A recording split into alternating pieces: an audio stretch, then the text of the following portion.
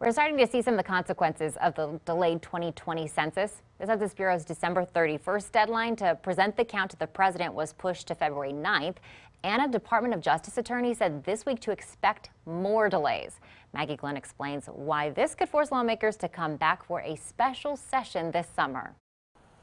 It's fundamental because it creates the basis in which people vote for their legislative representatives. The U.S. Constitution requires the redrawing of congressional districts every 10 years, known as redistricting. It's through this process that principles like one person, one vote, equality of representation are all, and the sanctity of elections are all preserved. It's based on the census, but the Census Bureau missed its year-end deadline to present its base count to the president. Already providing contingencies for, another delay. The data the state depends on for redistricting typically comes out in the spring. And that's normally April 1st is the statutory deadline, but that could come substantially later. And with the regular session ending on May 31st, increases the probability that the legislature will not get even the state level redistricting done during the regular session. The Texas Legislative Council says if the data is not available until the summer, a special session might be needed. The governor controls that,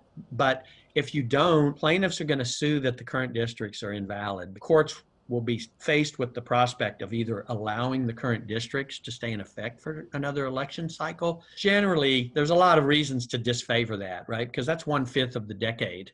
You've got malapportioned districts. In other words, unequal representation. Maggie Glenn, KXAN News. If the legislators do receive the data from the Census Bureau during the session, but aren't able to come up with a plan, it could be passed to the Legislative Redistricting Board.